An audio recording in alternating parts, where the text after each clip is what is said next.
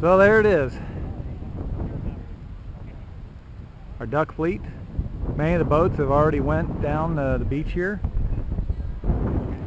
Get on a trailer.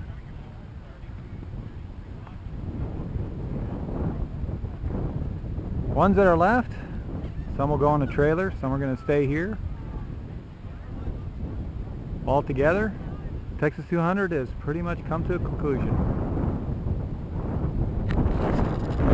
So that's our trip. 170 plus miles. I think they said like 173 or something similar to that.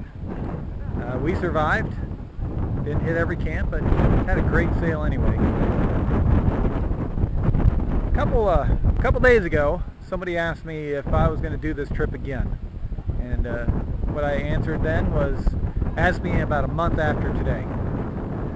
And somebody again asked me that question today, and I'm thinking, yeah, I'd like to do this again. So may see you guys next year. Different boat, same person. You never know. Anyway, take care, fair winds, and I hope you enjoyed this.